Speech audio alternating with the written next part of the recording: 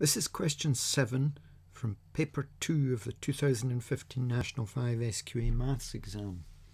Given a couple of fractions, they're algebraic fractions, got letters in them, and we're asked to divide them, find the answer and write it in its simplest form. There's a couple of ways we can do this. We'll do the more conventional method first. So a fact you have to remember doing it this way is that if you're dividing by a fraction, then you can turn that second fraction upside down and multiply, invert the fraction and multiply. Now, why you do that you don't know, but it can be proved that that's what you do. So if you're, first of all, if you've remembered that, then you can proceed with this method.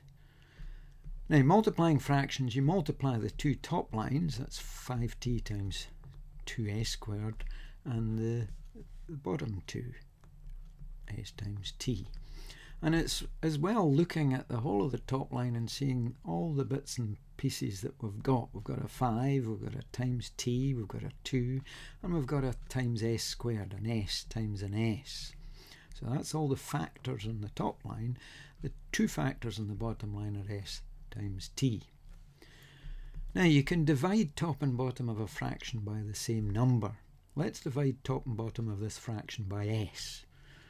So s into s goes 1, s into s goes 1. We've cancelled a factor of s. Let's also divide top and bottom by t. T into t goes 1, t into t goes 1. So we've cancelled the factor t. Let's look at what we've got left on the top of this fraction. 5 times 2 is 10 times s, that's 10s. And on the bottom of the fraction we have 1 times 1. Now anything divided by 1 will just leave the thing the same, so 10s divided by 1 will be 10s. So simplified, this division gives us 10s. Now there is another method, probably one you're unfamiliar with, but it's useful certainly when you move forward into the next level of your work, higher and so on. It's a rather powerful method of simplifying something like this. You take the 5t over s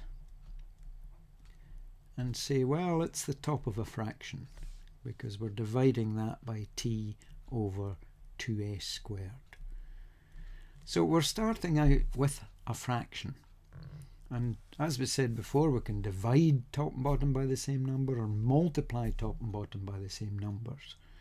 And we certainly, this is a double-decker fraction as it's called, we certainly want to get rid of this divide by s up here, so we would multiply the top of this fraction by s, and we'd have to do the same to the bottom of the fraction. Now on the bottom of this fraction here we've got to divide by 2, so let's multiply by 2 to get rid of that. We have to do that in the top to balance the fraction. We've also got two factors of s that are multiple. We've got 2 times s times s. We've got rid of one of these factors, so let's multiply by another s, and we have to balance the thing, multiply the whole fraction by s in the top to get rid of that second one. So let's see what we've done. We've basically got rid of this factor s, and we're left with 5 times 2, which is 10, s times t.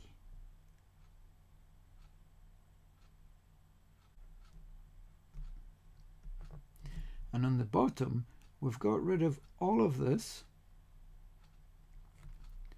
We've got rid of the 2, we've got rid of one of the factors s, and we've got rid of the other factor s. So this disappears and we're left with t.